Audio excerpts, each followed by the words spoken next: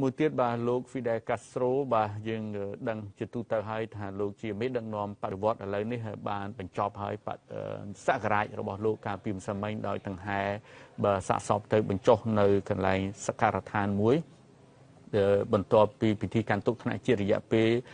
9ថ្ងៃជាប់គ្នាមកនេះបាទក្នុងនោះគេសង្កេតមើលឃើញប្រតិកម្មជាច្រើនបាទជុំវិញរឿងមរណភាពរបស់លោក Fidel Castro បាទហើយនៅក្នុង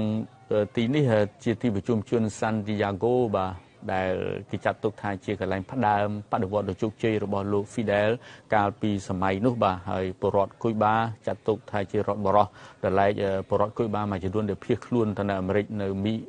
ម៉ៃអាមីនោះក៏សប្បាយអរនឹងមរណភាព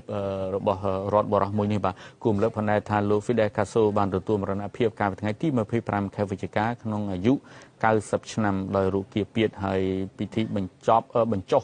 បាទបានបញ្ចុះទៅហើយបាទនៅក្បែរបាទ